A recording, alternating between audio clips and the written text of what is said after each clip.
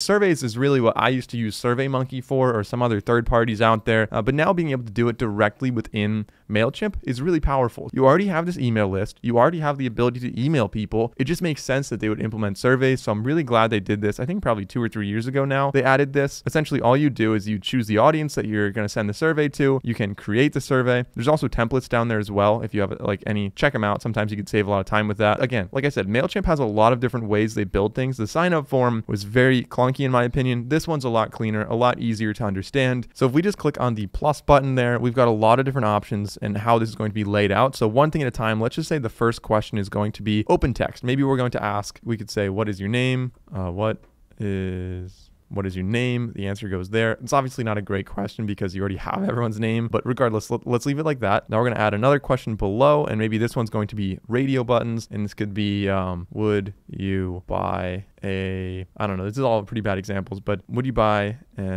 something with 0 sugar? And let's just say option 1 is yes. We can click the plus. Option 2 is no. And then option 3 is maybe. And if you don't like that, you can always click the minus, and that would obviously get rid of that. Then we can add another thing below. And let's say the next one, you just kind of get the idea here. There's a lot of different stuff here. You can have check boxes if you wanted. And so this could have like more than one answer, obviously, compared to radio buttons. We've all seen this in forms below. And then on the right side, this is what's really interesting here. You'll see not only can we change what this box is from check boxes to something else, but also we can make it required or optional. So if you're doing a survey and you don't really need to know everything, you can make it optional, which is really nice. And we could have an other option. Again, saves you a little time so you don't have to add other all the time. And then auto tagging, this one's really cool. So it says right there, automatically adds tags to your Mailchimp audience contacts using their survey responses. And that's what I was saying before. Tags can be incredibly powerful. So I'm just going to say, yeah, let's do auto tagging. I think that's a great way to do things here, just to at least see what it's able to do. You don't have to use the tags, but they will be there based on this response. So it could be a great way to create tags without, like, you don't have to know your audience. You can send a survey and they tell you who they are. And that's going to be an easier way to categorize them and send more accurate targeted emails that can, first of all, not bother people who don't want to be bothered. And second of all, really be appealing and convert well with people who are interested in that. So now that we have everything that we want, maybe I'll just add one more just for the sake of having some more things on here. Let's say range. Let's say, how much do you like pizza?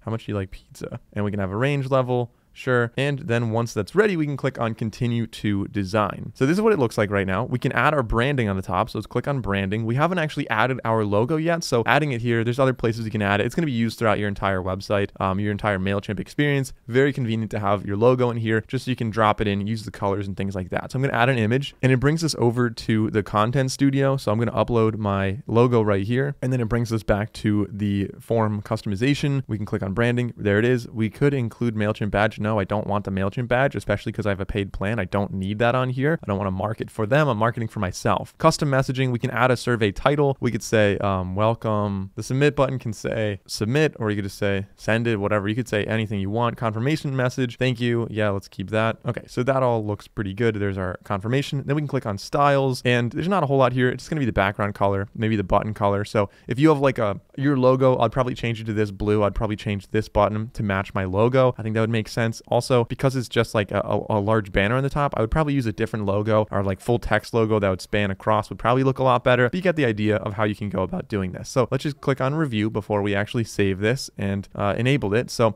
untitled survey, we can change the name of the survey to welcome survey.